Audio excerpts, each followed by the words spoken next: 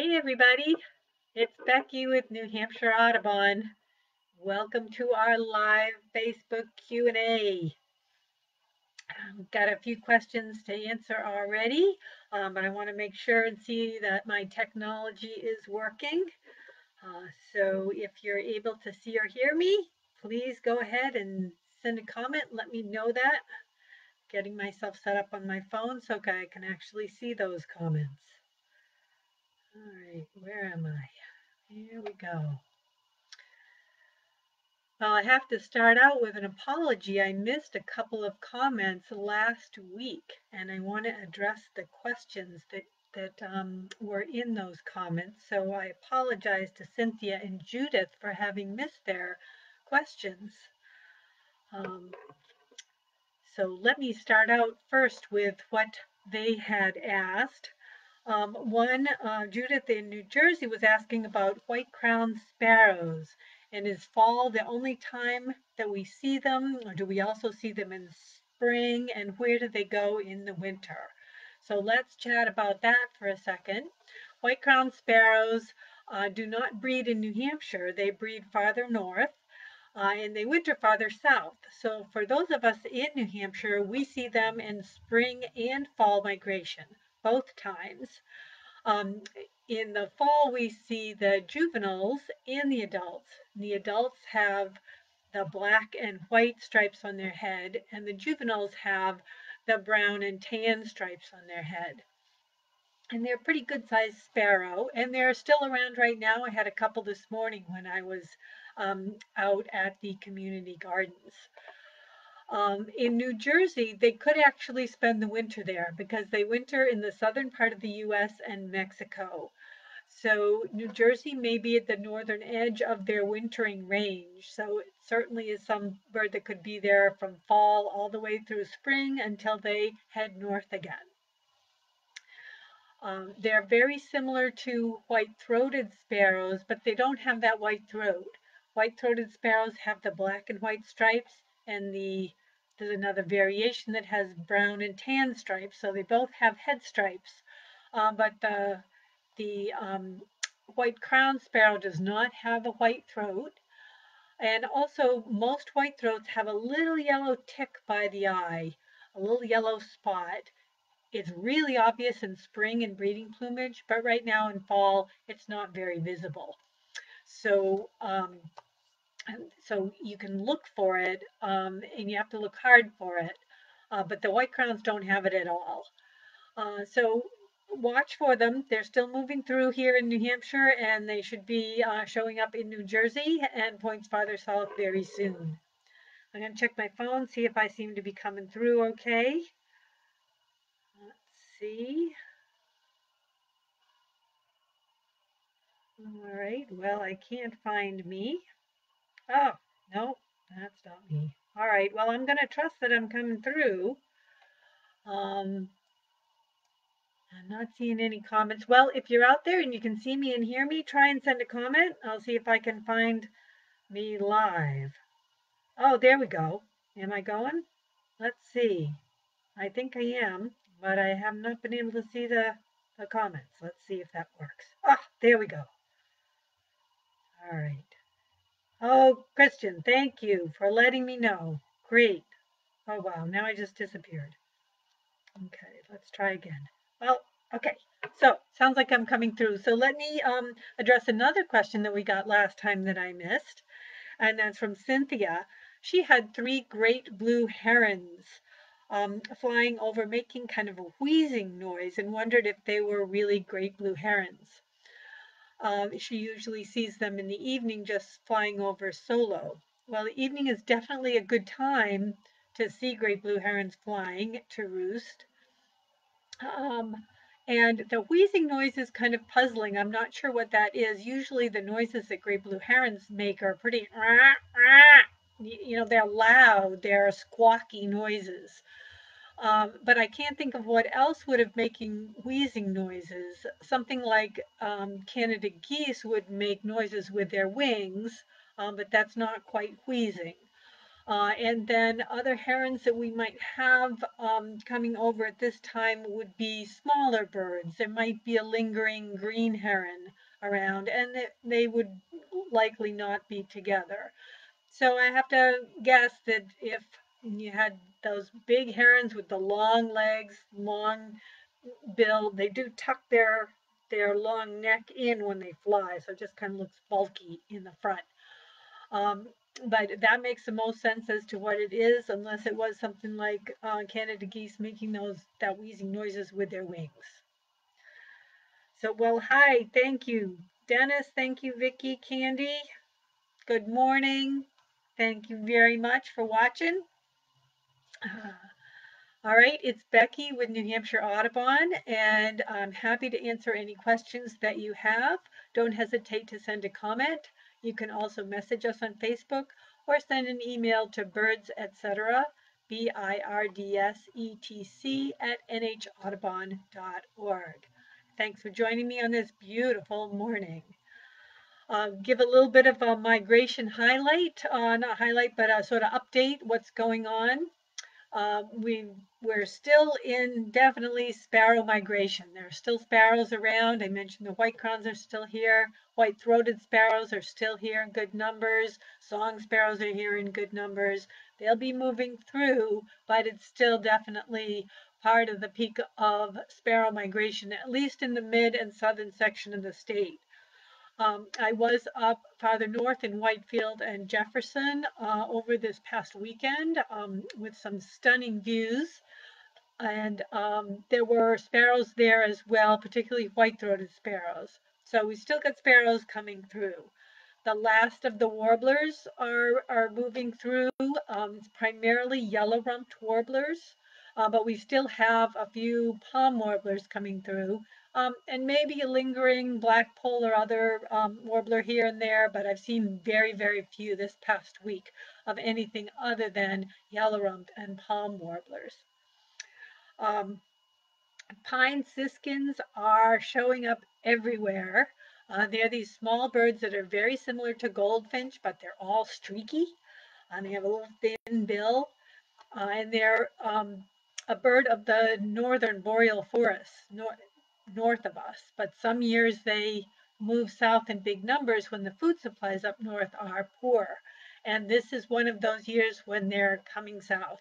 And they're still around in big numbers. They may stay through the winter or they may move through during the fall and be scarce in the winter. So we'll be watching to see what's going on with that. But they are everywhere from the seacoast to the Connecticut River Valley and all the way up through the state. So you can see them or maybe hear them pretty much anywhere in the state right now.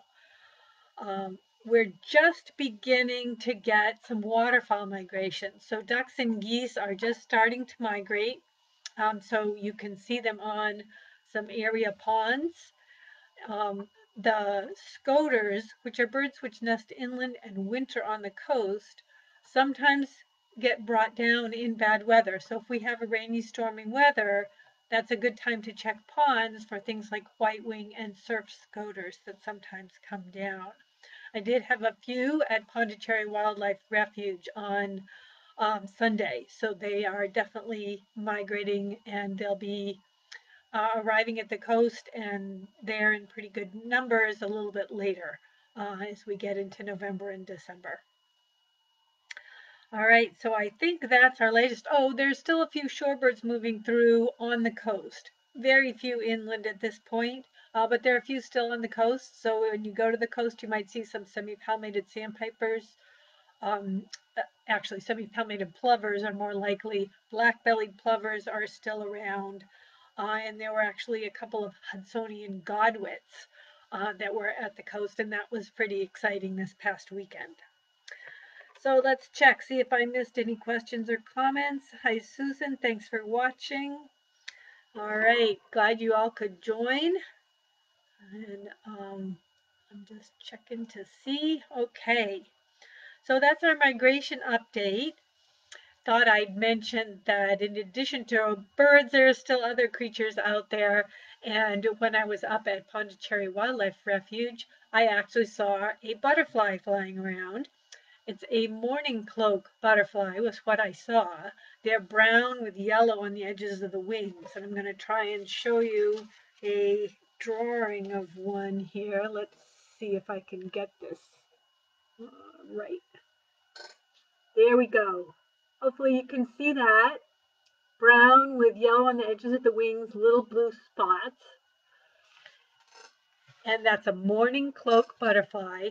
And they actually winter over as adults. So they will find a bark or a log to, loose bark or maybe a downed log or tree to go under and spend the winter there. And so they are one of the first butterflies to emerge in the spring because they winter over as an adult. So you can watch for them. They'll still be flying around on warm days, in the warm sunny days.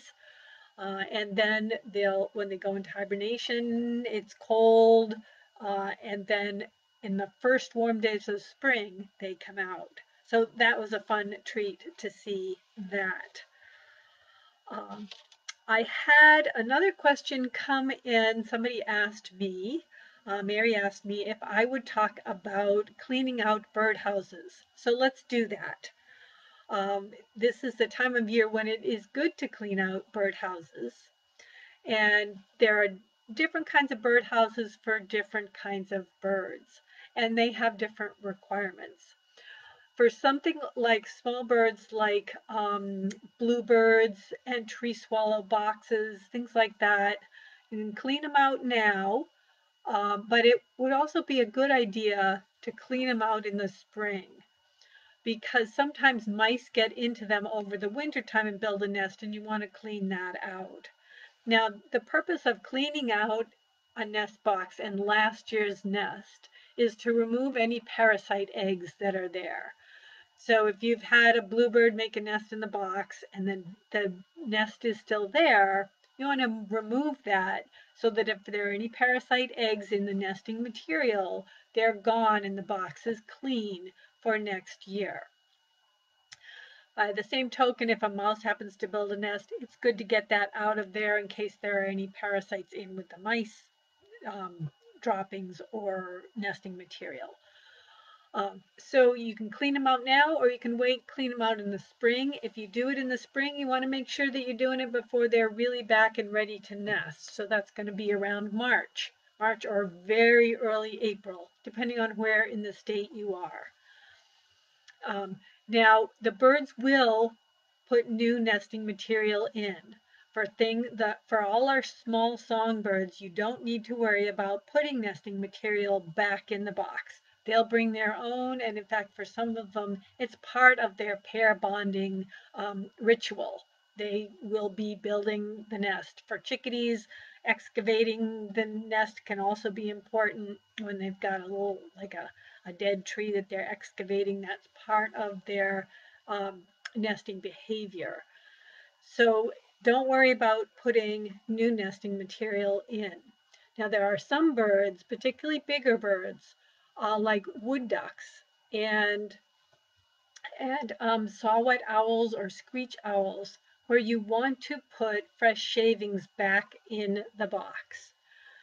And you clean out the old material. If there are any spent eggs, probably not eggshells, although there could be eggshells still in there. There may be some eggs that didn't hatch. You want to clean that all out, and you want to put fresh wood chips back in. They usually like wood chips because normally they'd be in a cavity that was excavated by, say, a woodpecker or something like that. Actually would be a woodpecker because wood ducks and saw-whet owls cannot peck their own holes. They have to be in a hole that a woodpecker has excavated previously, and then they take it over. So you want to put in some wood shavings or wood chips in the bottom. Now you can do that now, or you can wait and do it maybe in, let's say February or so. Excuse me. For something like owls, and particularly if you have a barred owl nest box, they can begin nesting pretty early in the season. So if you don't do it now, you want to make sure you do it by the time they're going to start nesting again. So that means you need to be cleaning the box out around February. Excuse me, let me get a drink.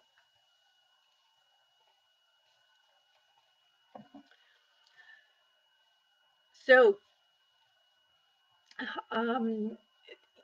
I mentioned those other larger birds like wood ducks. You want to put fresh shavings in, um, and the smaller boxes, don't worry about it.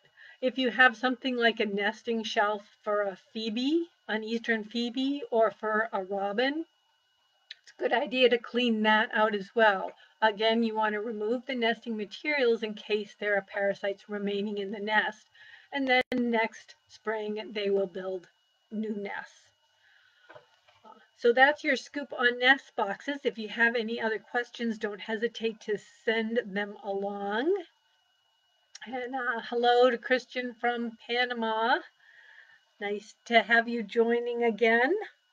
Just checking to see if there are any other comments. All right.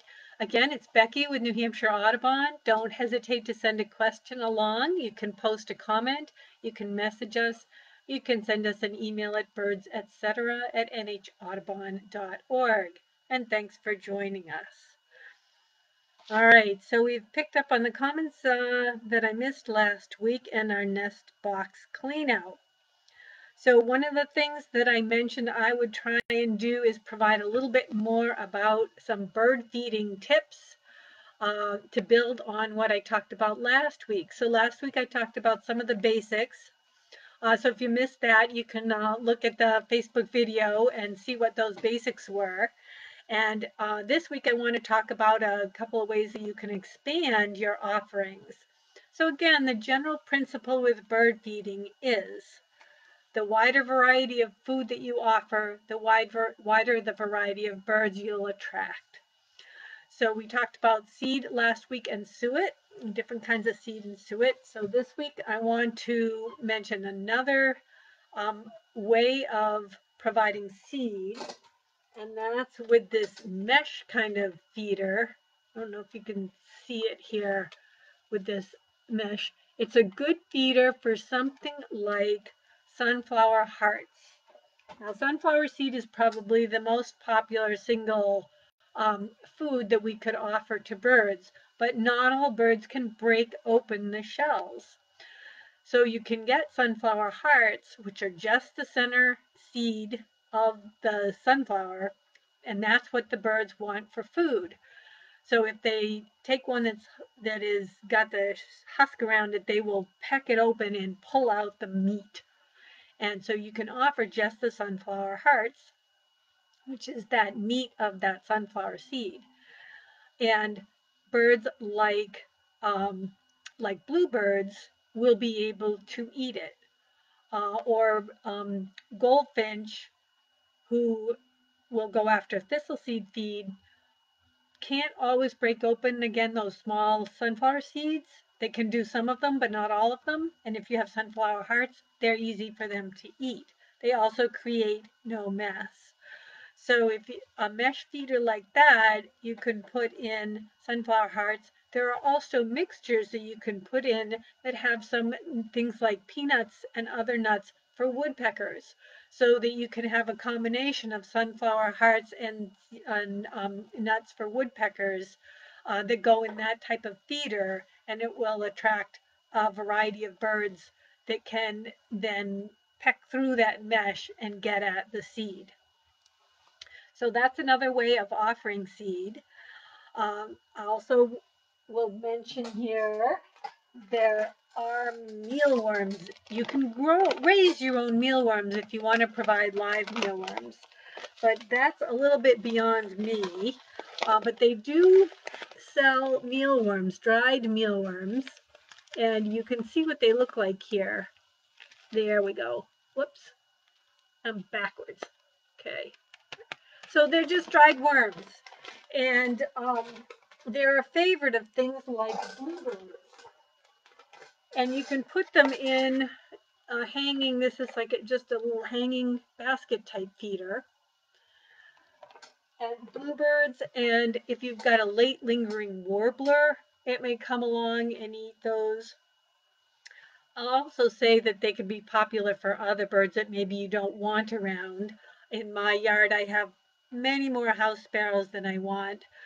And occasionally I get some European starlings, which I don't want either, and they would readily wipe out the mealworms. So at the moment, I'm not feeding mealworms. But if you aren't afflicted with those issues, you could try putting out mealworms and see what you get coming to them.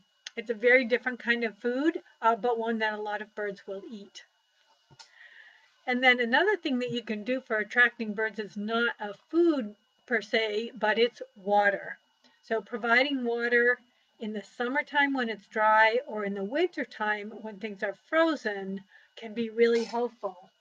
And there are de-icers. Let's see if I can get this. So bird bath de-icer that you can put in an existing bird bath, or you can get the type of uh, bird bath that I have, which already has a plug in it, and the whole thing, it can just be plugged in and it will keep the water from freezing. It's not a separate unit you put in the water. It's part of the bird bath itself. And those can be magnets for birds. I know a lot of people this particularly late summer had a lot of birds coming to water. Now, where do you put water? Well, lots of birds like to go for water on the ground.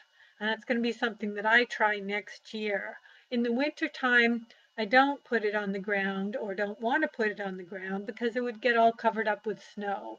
So I have a stand that my heated bird bath is on, and it came with the bird bath. So it was easy to put up and get the bird bath on it. But you do want to put it near some cover because if birds are coming in, just like your seed feeders, they want to go and land on a particular like protected spot, an evergreen or dense bushes or something like that, and then come to the feeder or to the water dish, get their water, take their little bath, and then go back to a protected area.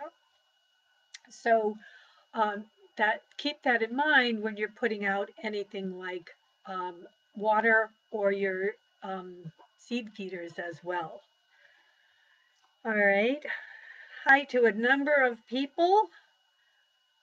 And Katie and CJ and Mike, thanks. And Christian, how often do you need to clean and replace the food in the feeders? That's a good question on that. And it depends very much on what kind of food you're offering and what the feeder is like. So if you have something like a tray feeder and you get some rain and the seed gets soggy, you're going to want to clean it out. I try and put out on a feeder like that only as much seed is going to be eaten in a day. Now, if you have another kind of feeder like the tube style feeder, you just fill that up and then when it goes down, fill it up again. I do recommend cleaning your feeders before you put them out. Clean them with a mild solution of bleach and water. Or you can clean them when you pull them in. For those of us who have bear issues and have to pull our feeders in the spring, that could be a good time to clean them. Now, if you have any sign of birds that have a sickness, now the conjunctivitis, the housefinch eye disease is a good example of that. And every once in a while, we get a salmonella outbreak in birds, and you get birds that get all puffy and they're not doing well. If that happens, you want to pull your feeders down, clean them immediately in a solution of bleach and water, and stop feeding for a short amount of time to allow the flock to disperse and not be so concentrated at your particular feeder. So hopefully that answers the basic questions on that. Hi, Susan. Thanks for letting me know you can see and hear me. It's always good to hear that. And hi to two Sarahs and Lori. The other thing about food in feeders, by and large, if you're putting out seed, it doesn't go bad. If you are putting out suet and we get warm weather and it's warm weather, then it can go bad. So the warmer the weather, the smaller the amount of suet you want to put out, or you want to make sure that it doesn't go rancid. So that may need changing, or you may just put out a smaller amount so it gets eaten faster. And then hummingbird nectar, again, depends on how hot it is, but you'll want to replace that um, every 2 to 3 days if it's warm, and even shorter than that if we get our 90-degree heat days. Now, that's not going to be an issue right now, but I have still been getting questions about when to take down hummingbird feeders.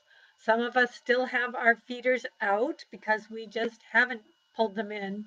It's not a problem to leave them up. Hummingbirds are cued to migrate by day length, not by whether there is food around. So if you leave your feeder out or happen to accidentally leave it out, it will be there if there's a late migrant coming through. And somebody just reported one coming to their feeders a few days ago. It sounded like it stayed around for a couple of days, stocked up on some nectar from the feeder, fed it the feeder, and then took off. So it can still be a help. Um, and if you pull them in, that is fine too. Um, the one thing to note, if you do leave your feeders out late by accident or on purpose, it's a time when sometimes rare hummingbirds show up. And the one that's most likely to be seen here in New Hampshire in the fall is the rufous hummingbird. It's difficult, if not impossible, sometimes to tell from the Allen's hummingbird. But if you have a hummingbird that shows some rusty color, snap a picture and let us know. It's a great thing to see, and there might be others who would be interested in coming by to see it. All right. And Christian asks, for hummingbird feeders, what is better for cleaning? Bleach and water, vinegar and water? I'd be most tempted to use bleach and water, although I think if you're cleaning your hummingbird feeders frequently, like if you clean it each time you change your nectar, you could just use soap and water. That would be fine. If you found that maybe you've got some mold growing or something like that, then I'd use bleach and water. Um, but I've not read anything that says that vinegar is a problem. So this is just Becky's personal suspicion. Um, so I'd go with that, lacking any other further evidence that may prove me wrong on that. Okay. Boy, we're we're going quick. Our time's going quickly. If you have a question, don't hesitate to make a comment. It's Becky with New Hampshire Audubon. You can also message us on Facebook, or you can send us an email at birds etc. BIRDSETC@nhaudubon.org. So I wanted to check and see what else I have not covered that I thought would be important to let you all know about. Okay, we'll save one of those. I've got a little list of topics I want to talk about, and we're going to have to save a couple of them for next week. We got the hummingbird feeders you can take down. Morning clock. Oh, and I knew there was another prop I had. So windows can be a major issue for birds. They bonk into them because they see the reflection in the outside surface of the window.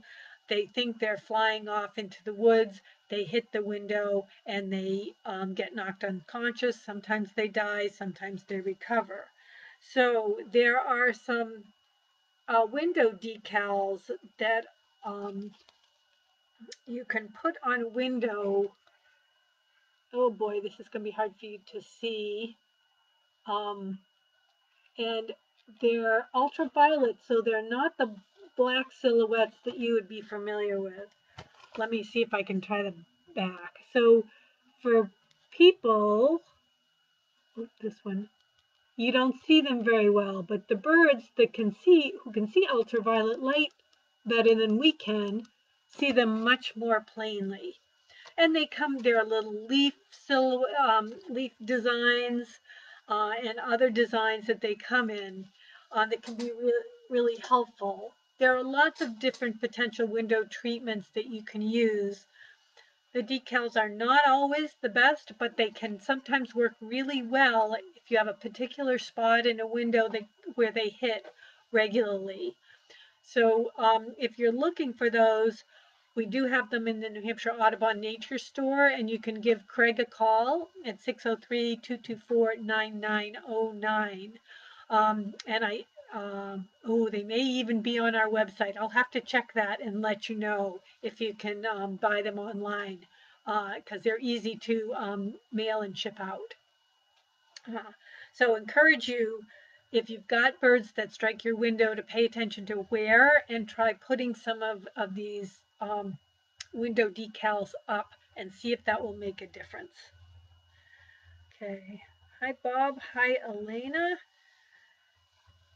And Christian's got another comment. I read somewhere that the raptors' shadows are not as effective.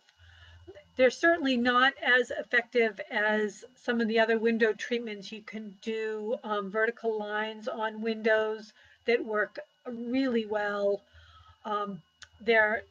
We actually have some examples of window treatments at New Hampshire Audubon at our McLean Center that you can see. But it's kind of one of those things where, again, if you have a particular spot where birds hit regularly, a silhouette may work for that. I've done it in a couple of my windows. It did help. They were windows where, sometimes birds will leave puff marks when they hit. The mourning doves have something called powder down, and we'll have to talk about that sometime. But when they poof on the window, it leaves some behind. You can see where they hit. And so I tried putting a silhouette right where those marks were, and that helped at that particular spot. But it certainly doesn't solve the problem as well as some other treatments can. All right, well, I'm going to wrap it up here. We'll save a couple of topics for next time. And we'll have a feature plant to talk about and a couple of other things going on. If you have any questions, again, you can send us a message on Facebook or send us an email. I'm Becky with New Hampshire Audubon. We really appreciate your support. Thank you to those who have made contributions in appreciation of this live Facebook broadcast. I really appreciate it a lot. It helps us continue to bring you these kinds of social media content, and I'm happy to be able to share some of the birding world with you all. So that you can make a donation online, or you can always send a check in to New Hampshire Audubon. Thank you very much for watching. Really appreciate your support. Till next time, enjoy those birds.